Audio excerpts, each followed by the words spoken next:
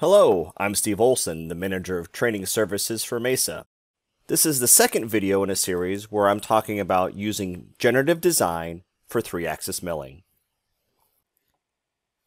In my last video, I started with an inventor assembly and picked on one part and pushed it to Fusion, where we started to create some of the geometry that we'll use in the generative design study. Now I'm ready to jump into the generative design environment and start taking a look at setting up my study. They've kind of changed the way the pricing is for this. If you get this message here, they're just offering to let you have a 7-day trial of unlimited, or you can buy an unlimited package. I'm just going to cancel this, and basically it'll cost me cloud credits per study.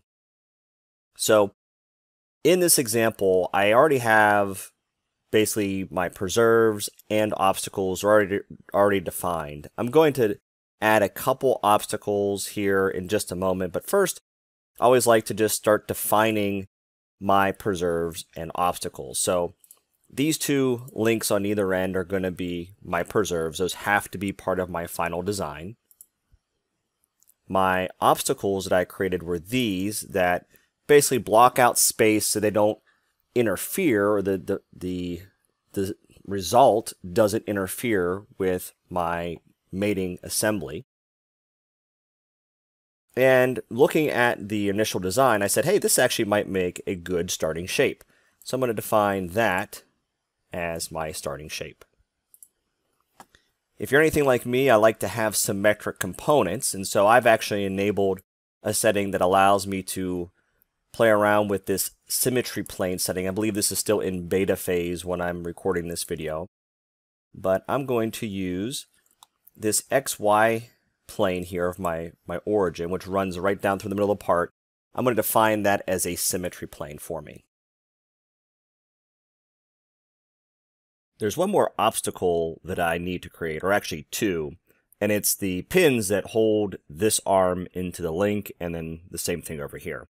So if we jump over to Inventor real quick and go back to the assembly, you'll see that these pins, we'll do a quick inspection on them, see what the diameter on them are.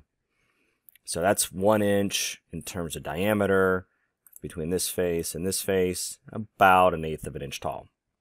So if we go back to Fusion, I'm going to jump into Edit Model. Here in Edit Model, I have a nice tool called Connector Obstacle. It's really good for creating obstacles for things like pins and screws and things like that. I'm going to go to my Connector Obstacle. I have to pick where the shaft starts, and then I can pick a shaft end. And then here, it's going to give me the shaft diameter, the shaft length. Even though this is like a pin, I'm going to just add the bolt head.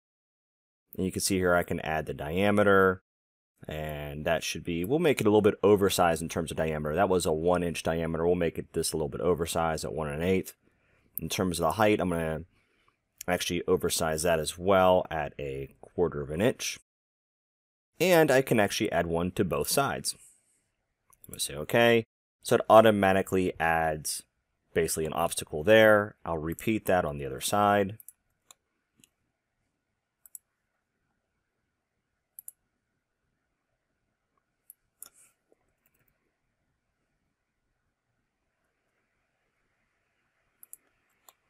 That looks good. I'll say OK. Now if I finish Edit Model, you'll see that those are already added as red and added as obstacles. If I expand this out, you'll see I have 4 bodies that are my obstacles under this obstacle geometry. Now it's time for me to look at my load cases and determine what I want to do there. The first thing I'm going to look at is gravity under loads. It's actually running the wrong direction. It's running through the part. If this is going to be an arm, most likely it's going to be running vertically down, at least in the resting or the stored position. So I'm going to edit the gravity position, and I'm going to change it so it runs normal to this face. And that yellow inside of that yellow box is a little hard to see, but it is in there pointing vertically down to the bottom. Now I'm going to turn off just turn the visibility off of my obstacle geometry so I can do my constraints and loads a little bit better. I'm going to put on a structural constraint. I'm going to use these two holes here as being fixed. There might be a better way to kind of solve this or more accurately represent this. I'm just trying to keep this fairly simple. We'll just kind of say this is held there. And then for my loads, I'm going to put a force. We'll say it's going to be straight down. Make sure we get the right angle here. We'll say 90 in the X. And we'll say maybe it's 50 pounds. And that will be on both of these here. And I'll say OK. And let's say I want to have a couple different load cases where I have that at slightly different angles. So I'm going to clone this load case. And I'm going to activate it. And I'm going to change the load, the force 2. Maybe we'll make it at a 45-degree angle.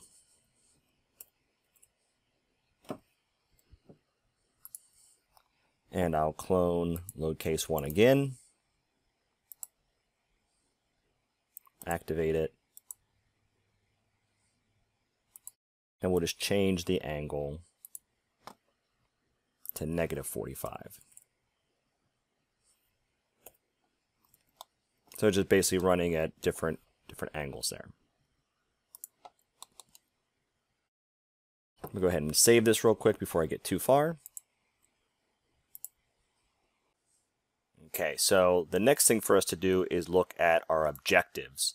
You can see minimize mass and a safety factor. Let's maybe go with 2.5 as our safety factor.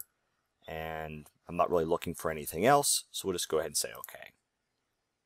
The manufacturing method here, this is the kind of the key thing, that the main reason I'm doing this is I want to take a look at 3-axis milling as a solution, or the manufacturing method for the part we're going to make here.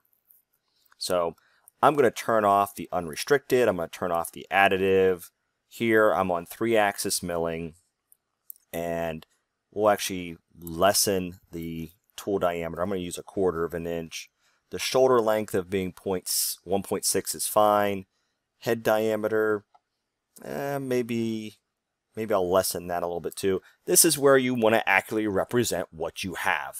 So I might not have a tool like this. I might want to make sure this is matching a tool. Or if I don't have a tool like this, that I'm willing to purchase what I'm talking about here. I actually might leave that diameter as is. But let's take a look at the setup, or the tool direction. These 6 here are going to be the orientations I plan, or the setups that I plan on having in this design. So in my case here, I'm thinking that the positive and negative Z, if I'm looking at my box here, my view cube here, Z is running through the part up and down.